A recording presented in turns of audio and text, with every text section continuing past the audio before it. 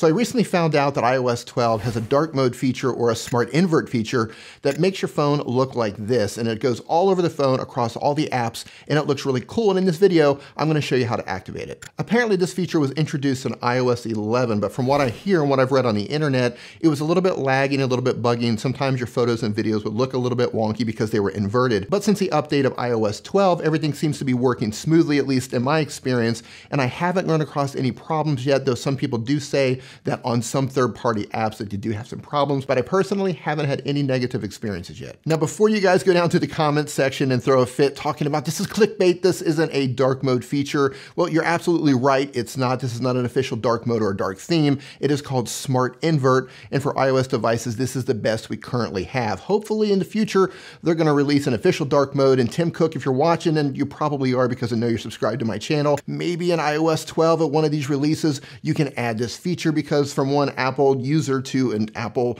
CEO, we want this feature. So with all of that out of the way, let me open this up and let me show you how to activate this feature on your phone. So what you want to do is you want to open up Settings and then go into General. Once you're in General, you want to tap into Accessibility. Once you're in Accessibility, you want to tap into Display Accommodations. Once you're in Display Accommodations, on the very top, you're going to see Invert Colors.